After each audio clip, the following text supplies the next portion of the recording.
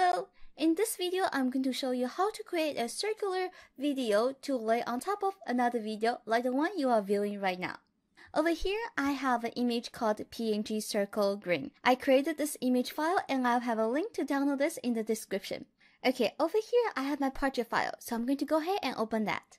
It might take a while if your computer is slow, like mine. So now we are seeing the project file. So what we're gonna do now, we are going to copy track 2, which is the talking head video. As you can see, the default one is a little square in the right corner. So we're going to click on this track, and then we are going to copy this, Control C, and then Control V to paste it. Now I have another track. Then next, I'm going to disable my original talking head file and also this screen recording by click on this lock button, and we're also going to disable it so we don't see it.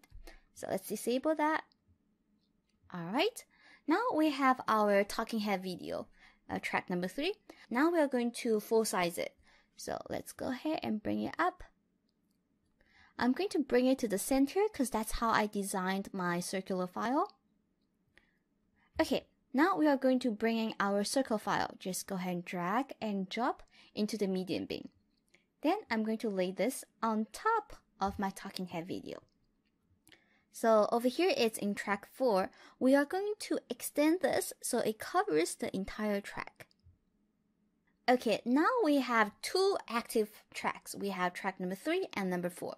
So we are going to save this as a video file by click on share and local file. And then over here, you can choose whatever setting that you usually use. And I usually use WMV, so I'm going to go ahead and click next, next, next, and more next. Okay, then click on finish. My file is really small since it's a demo file, so it's going to be pretty quick. But if your file is really big, it might take a while. Alright, so now the file is ready. I'm going to go ahead and click on finish. I'm going to make it smaller so I can go to my desktop. I save my video file in my desktop, so I'm going to bring this into my folder so everything is in one folder. Okay, now we are going to drag this video file and put it into our medium bin. Now we no longer need track 3 and 4, so I'm going to delete those 2.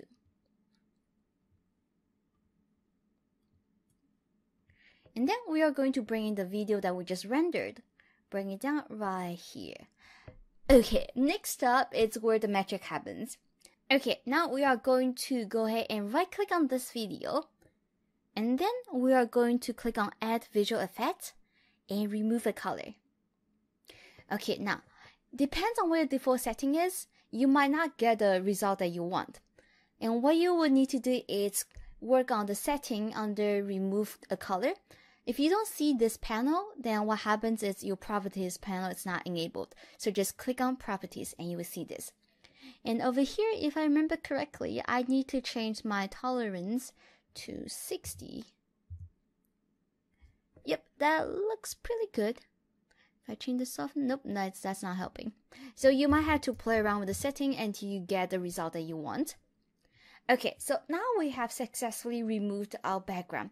And you can just move the video file around like a regular video file. And you can also resize it like so. Now, right now, we don't see anything else, right? So let's go ahead and bring back our original files. Track 1 and track 2. Now, I still see my talking head video. Let's move this one over. I still see this one right here. I don't need that anymore, so I can go ahead and delete track number 2. And there you have it. Now you just need to move this around and position it wherever you want. And let's play to make sure it's working. Hello, this is a testing video. Okay, alright, it's working. So that's all for this tutorial. I hope it was helpful. Thank you so much for watching. Bye!